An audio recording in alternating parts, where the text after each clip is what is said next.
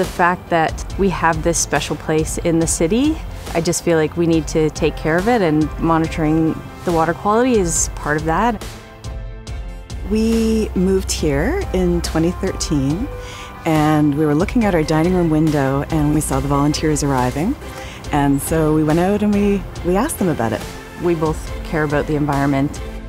Uncover Your Creeks is a holistic watershed education program where we work with volunteers on a monthly basis who come out and restore local watersheds. They remove invasive species and plant trees and learn how to monitor water quality in a local creek as citizen scientists. The water is sort of the basis of everything. So all of the trees and all of the birds and the coyotes and whatever else is in there rely on it. This is a great opportunity for me because it's nice to meet other people in the community who care about the environment, who are out here working. And I think too, this is kind of our backyard.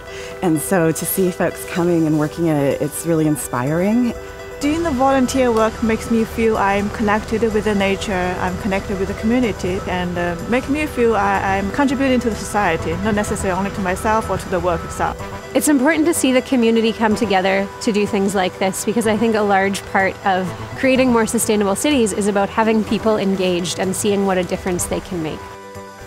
The second year we were here, we heard that the salmon were back, and it had been many, many years since that was the case, and it's just an indication that the water quality is improving, and the idea that eventually we'd have salmon again in our backyard is such a cool idea in the middle of the city.